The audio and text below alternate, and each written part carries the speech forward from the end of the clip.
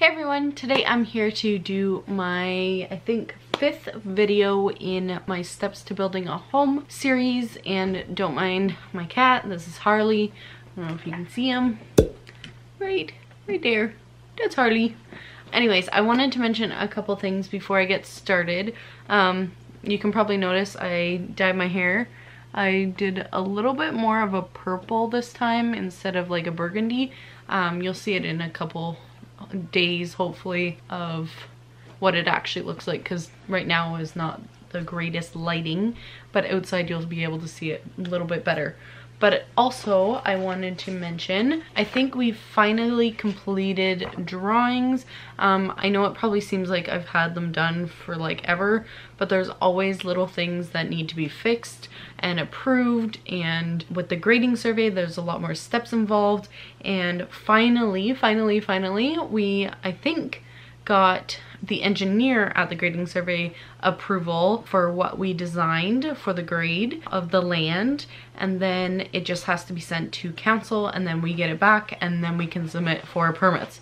Yeah, crazy. So in order to do that though, we actually bought, or I actually bought, a wide format printer so that I could print 13 by 19 sheets of paper, and this is like incredible. And I'm going to be using one of these to show you the next steps in our house, and that is basically keeping the heat in your house and the cold outside, or the cold in and the heat outside, insulation.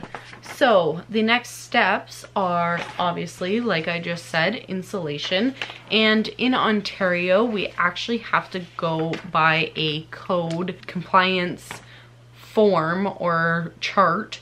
So we are in zone 1, I believe, or at least this is what this says, and there are different packages that you can choose. So we chose A2, which is basically what insulation R values you need in your ceiling, your walls, your basement, your floors, and something else. Holly, don't chew my plant. Hey. Yeah, you. So this is what it looks like, and we chose A2, and I'll kind of go through it with you, what we require for our house. And this is based on the type of furnace you're getting, or the type of heat you're getting in general, and then where you live and that type of thing. So I wanted to show you this drawing. This is our framing drawing for our west wall or our back wall. And there are a few things on here that depicts the insulation, and the first one is the attic R value.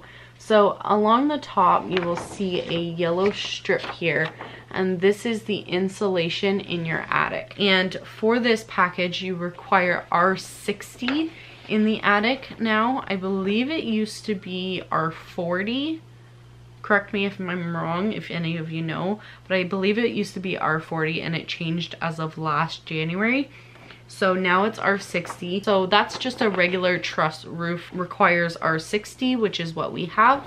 But then right here is our cathedral ceiling, and in that you only require R31. So these might sound like just a bunch of mumbo jumbo numbers, but basically the R value is the thickness of the insulation that you're going to be putting in that holds the heat either in or out. So then the next step is to insulate your walls, and you can see here there is insulation along just this edge, just to basically show it on the drawing.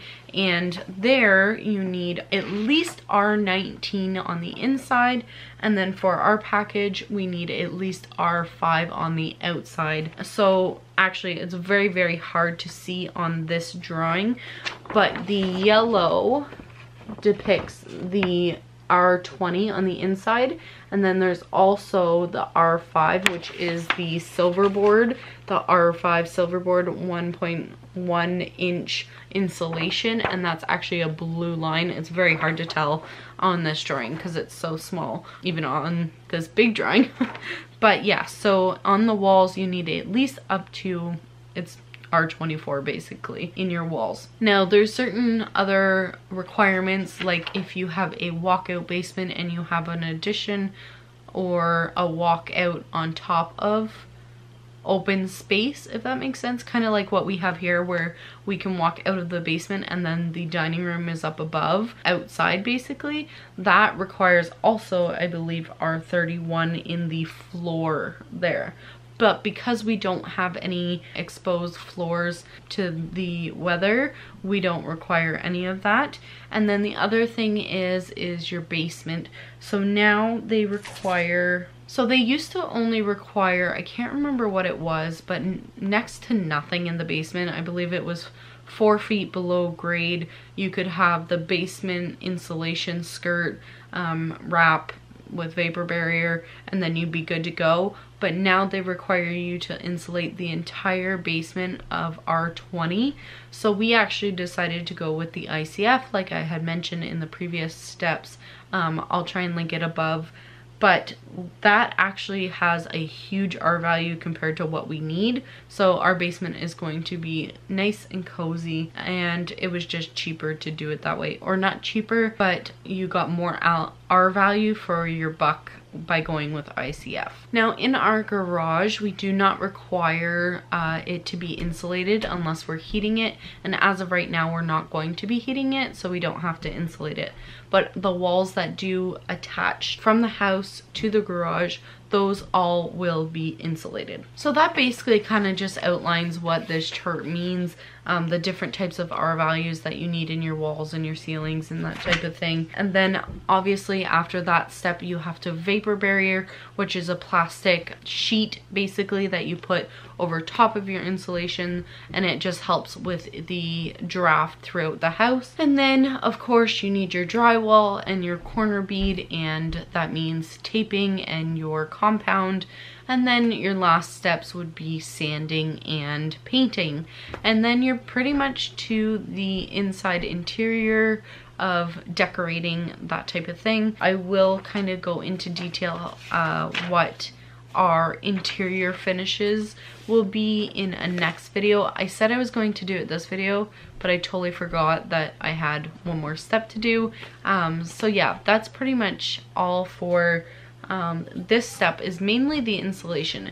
It's a very, very important step, especially in Canada, because we get to such low numbers in the winter and of course hot numbers in the summer. You want to keep the inside cool and regulated. So obviously I mentioned in a previous video that your HVAC and your HRV are going to contribute to your heat and air circulation in your house as well. I'll have that linked above so that you can kind of watch that video if you haven't watched this one. But I hope that explains this last little detail technical step. But I did want to mention that we are so close to getting permits. I know I probably say that every video, but we're literally coming down to like the next month or so of starting this house build.